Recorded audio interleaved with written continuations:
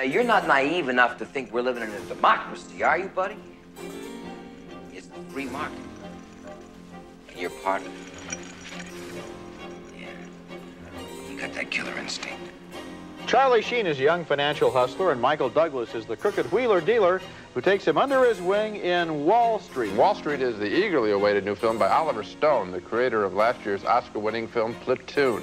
Wall Street, however, is not in the same league with that great film, partially because we all know, thanks to the recent stock market collapse, a little bit about Wall Street, more than we knew about the reality of Vietnam. Also, the story of Wall Street is rather predictable. Charlie Sheen stars as a young stockbroker from a working-class family who is trying to strike it rich by landing as one of his clients a slimy, coarse, multi-millionaire wheeler-dealer named Gordon Gecko, a lizard name. Need guys that are poor, smart, and hungry, and no feelings.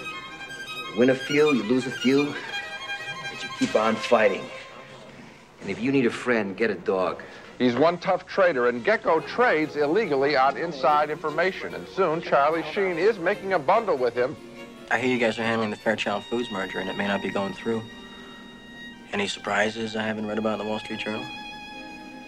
Come on, buddy, that's illegal. You wouldn't want to get me disbarred now, would you? Oh, who's listening? Just one college buddy talking to another. That's James Spader, so good as the lawyer. Michael Douglas overplays his role, I think, most of the time, except here, where he delivers a fascinating speech to shareholders of a company he's trying to take over. That greed, for lack of a better word, is good. Greed is right. Greed works. Greed clarifies, cuts through, and captures the essence of the evolutionary spirit. Greed in all of its forms. Greed for life, for money, for love, knowledge, has marked the upward surge of mankind, and greed, you mark my words, will not only save Teldar Paper, but that other malfunctioning corporation called the USA. Thank you very much. He could run for office talking like that. The major personal conflict in the film is a hokey family affair. Rich been doing it to the poor since the beginning of time. The only difference between the pyramids and the Empire State Building is the Egyptians didn't allow unions. I know what this guy's all about. Greed. Now, wait just a minute, Dad. Sure. Now, what's worth doing is worth doing for money. It's a bad bargain if nobody gains. Sure, he's selling the idea everybody's going to gain, but that's not his plan. And so we're left with the notion, whose side is Charlie Sheen going to take? His father's or his financial mentors? Well, Platoon had a good sergeant and a bad sergeant, but they were fresh faces in a hidden jungle. The good and evil fathers, if you will, in Wall Street are much too familiar to us, much too broadly drawn. The film, however, does work as a pulp drama, and some of the Wall Street sequences, some of the corporate language and the trading and all that is very well filmed and exciting.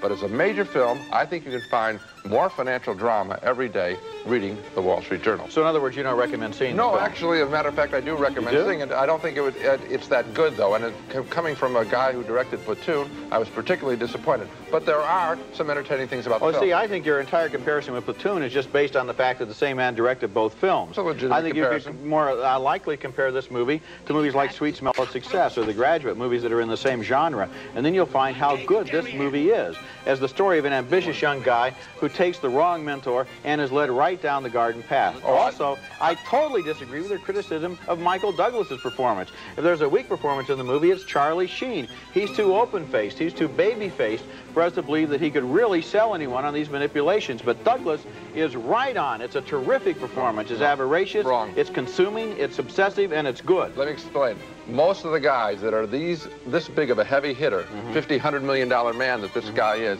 those guys are the quiet, cold killers. Well, that's your notion. That's your notion. I think we have to review. We have to review the character on the screen, Gene. That's right. Not your theories about what these guys are really like. No, because there's a lot of tape that exists of these people, and I'm telling you, he plays it right in that one scene when he gives a cool speech. That's when he's out in public. Of course he could run for office. He's real slick and smooth. The thing is, you see him backstage. You see him behind the scenes. Overacting. Yeah, not overacting. No, not at all. That's my call. No, well, I think you're way off base.